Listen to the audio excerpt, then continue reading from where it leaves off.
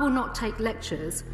Quite frankly, I'll take no lectures from him. We will take no lectures on bypassing democracy or local. I'll take no lectures from the party opposite. I won't take any lectures from the gentleman opposite. I'm simply not going to take lectures about the lack of compassion from the Honourable Lady or the party opposite at all.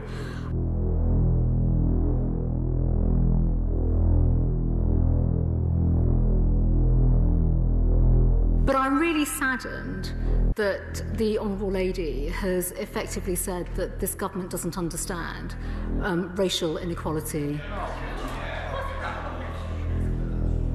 Well, on that basis, Madam Deputy Speaker, it must have been a very different Home Secretary who, as a child, was frequently called a packy in the playground. A very different Home Secretary who was racially abused in the streets, or even advised to drop her surname and use her husband's in order to advance her career.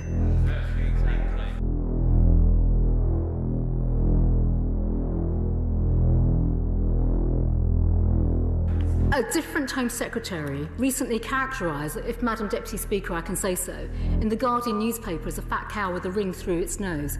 Something that was not only racist but offensive, both culturally and religiously. This is hardly an example of respect, equality, tolerance or fairness.